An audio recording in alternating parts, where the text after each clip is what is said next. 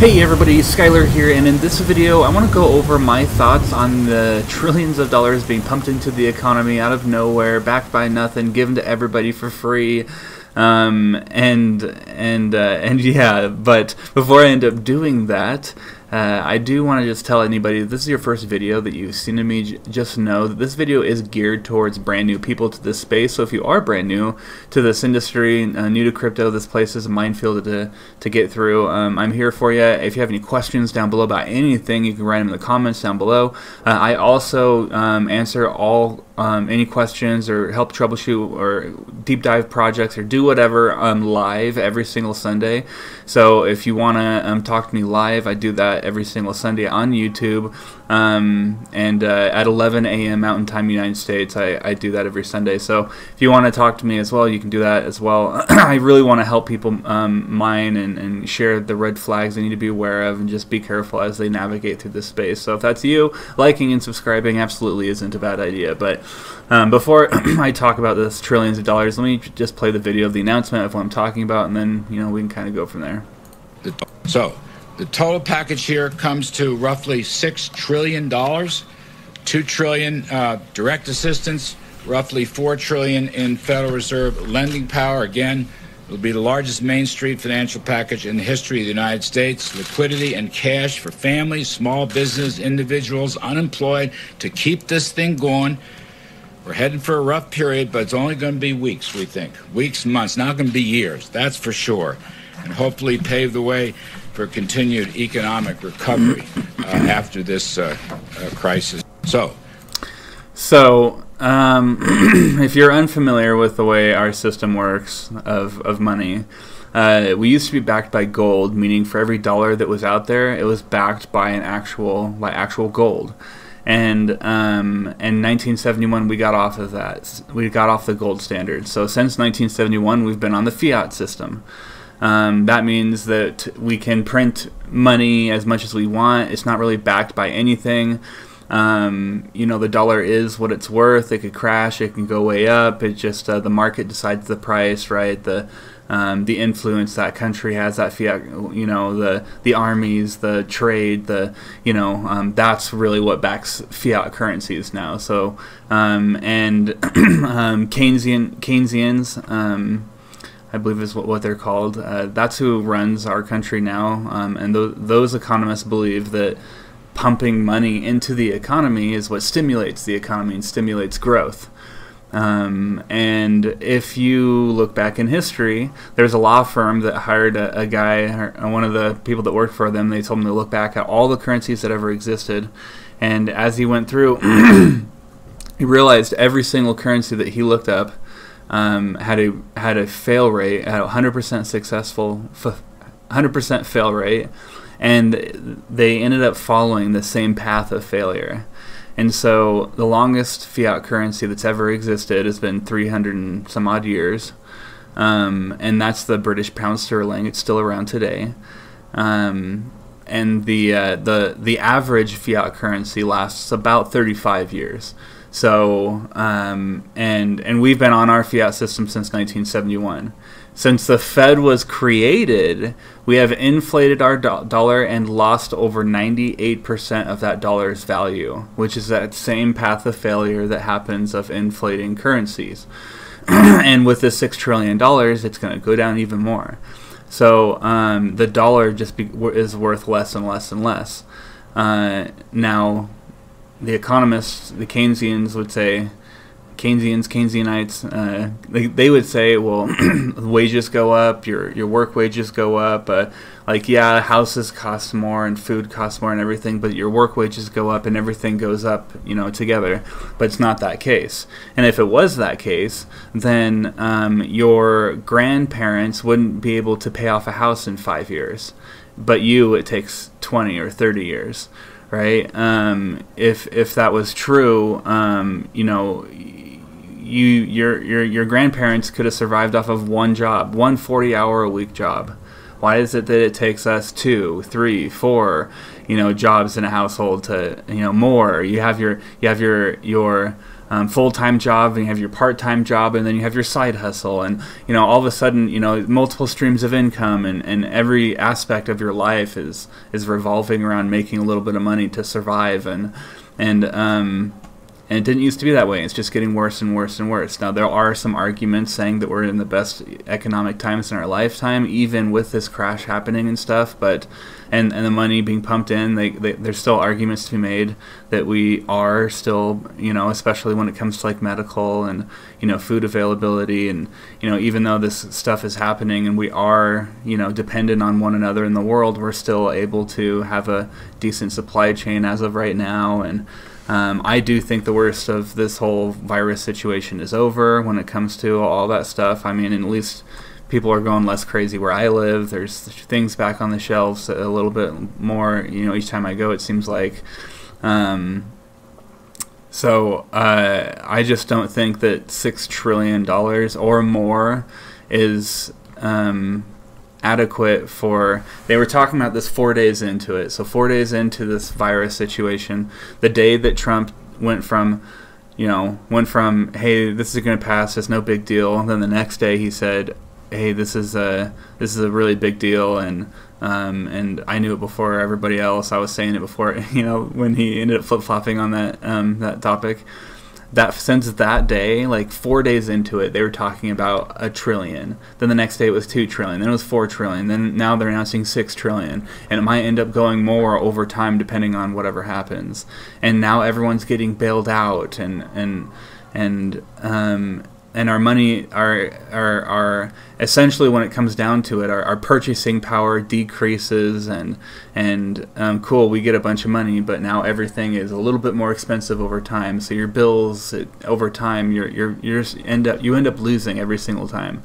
So right now, we are following that same path of fail rate that 100% of the fiat currencies have followed down that path. So and we're hyperinflating it more and more and more and more.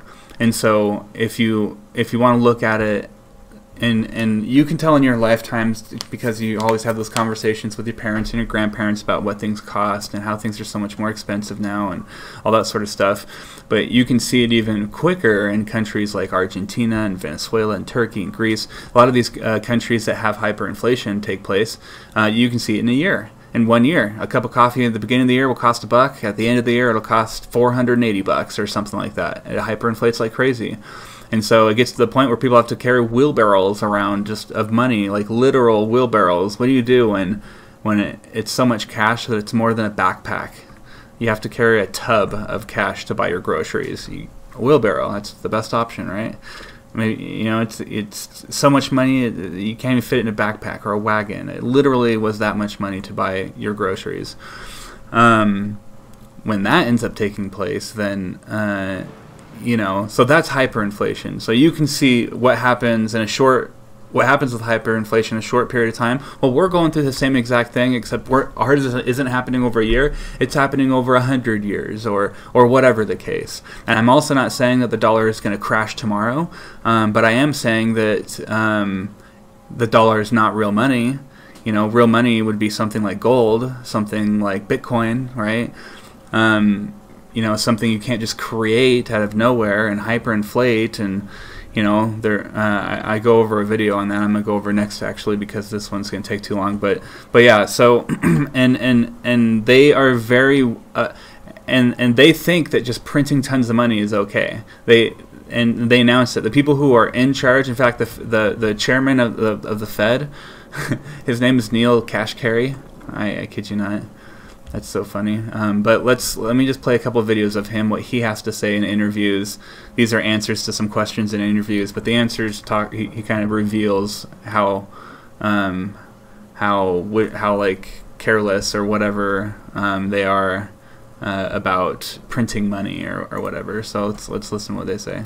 Can you characterize everything that the Fed has done this past week as essentially flooding the system with money?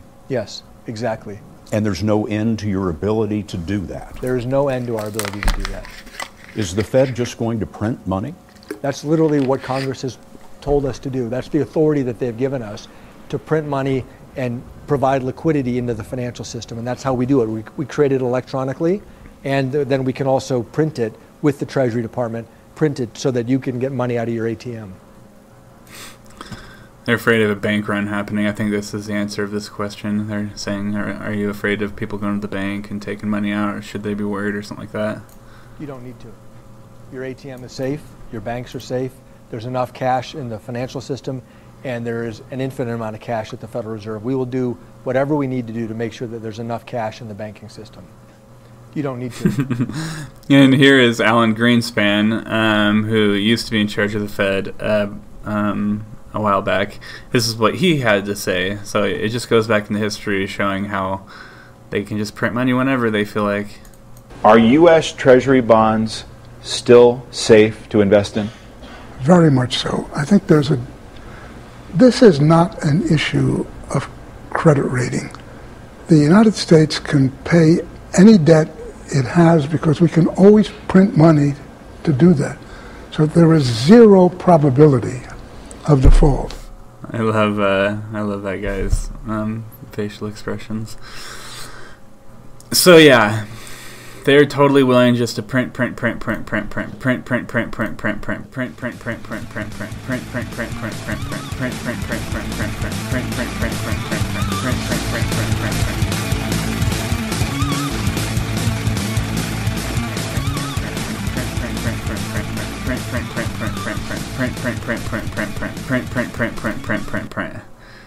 just loses your purchasing power. And I also don't understand when we started bailing people out. All of a sudden, it's very common that we get bailed out. So I try to think back in recent history, a time that was worse than this, and kind of compare it financially.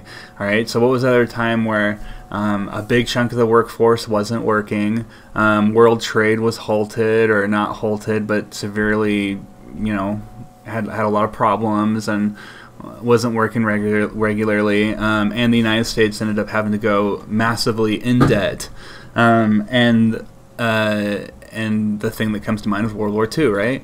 So in World War II, 16 million people went off to fight a war. Obviously, countries weren't trading with each other as normally. We were all paying to fight this war. No company got bailed out whatsoever. The stock market didn't drop more than 30%, and we recovered quite healthily, and ended up having a really good following 10 years or so after the war ended. So I just think we're heading for a disaster when it comes to the worth of the dollar bill. I think the dollar bill eventually is no longer going to become a world currency. And maybe even all the countries are going to get together and get all their currencies and make a world currency that's an equivalent to all the major currencies out there or something. I don't know.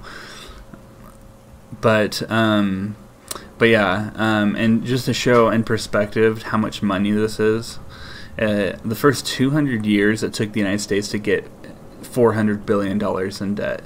So it took 200 years for our country to get $400 billion in debt, and now we're 50 years later or so, and we went from $400 billion in debt to a little under $30 trillion in debt, right? And Jimmy's song makes a really good point as well. 1.6 years of tax revenues, that's how much money is being given away right now. Enough to buy 68.9% of all the gold at world spot right now. Obviously, once you start buying, the price will increase and it'll become more, but at the current price. A down payment to buy all the real estate in the United States. The GDP of the United States in 1990. I mean, this is crazy. You could buy all of the real estate in the United States with this money. And we were down for not even a week before we started talking about trillions. And a week and a half into it, they announced it, and it just seems irresponsible. And there seems to be better. I think there's better ways for sure. So, at any rate, I think a lot of people are going to end up buying into gold. I would like to think Bitcoin as well. But who knows? I don't know what's going to happen in the future. But we are, I believe, at a time in history where this is going to be noted as the nudge or the beginning. And hey, this, we may be good for another 100 years, 200 years, 300 years, just like the British pound sterling. But we're hyperinflating more than that currency did in its beginning phases, so I don't think we're going for that long, but we'll see what happens. I don't know. You tell me in the comments below. Having gold being worth, all of the gold being mined in the world being worth about 7.5 trillion, and us adding 6 trillion within a week or two of a bad situation just seems like a bad idea to me. But maybe it's not. You tell me, what do you think? Am I wrong? Or is this not as bad as I think it is? Write down in the comments below. I'd love to hear from you. And I guess I'll just end the video right there. And also, I just want to end the video just reminding everybody I got a live YouTube stream every single Sunday at 11 a.m. Mountain Time to do any Q&A, answer any questions, help anybody out if you're new to this space, chit chat, whatever you end up wanting. And then also just know that every single like and subscribe absolutely goes a long ways, because this channel does go straight to charity. I don't take a single penny, so I super appreciate everyone who has helped out and shared these videos with people and liked these videos and commented below and subscribed to the channel. All that engagement really does help me out a lot. It means a lot. So appreciate everybody. And next video, I am going to talk about what money is, what real money is. I'll kind of go over the big ones, fiat currencies, which the whole world pretty much runs off of now. And then gold, which the whole world has been using for thousands of years. And I'll also talk about Bitcoin as well, which is like the new digital gold in a sense. So I'll go over the differences between them and what real money is in my perspective, and kind of, share with you the pros and cons of each one, and you tell me what you think the best system is. So look out for that video. It should be pretty soon after this one, and I'll see some of you guys on Sunday. So appreciate everyone watching, and I'll see you next time. Take care. Bye. Bing, bing, bing, bing, bong. China. Bing, bing, bong. Obamacare. Bing, bing, bing, bong, bong, bong, bong. Get those lights off. Bing, bing, bing, bing. China. Bong, bong.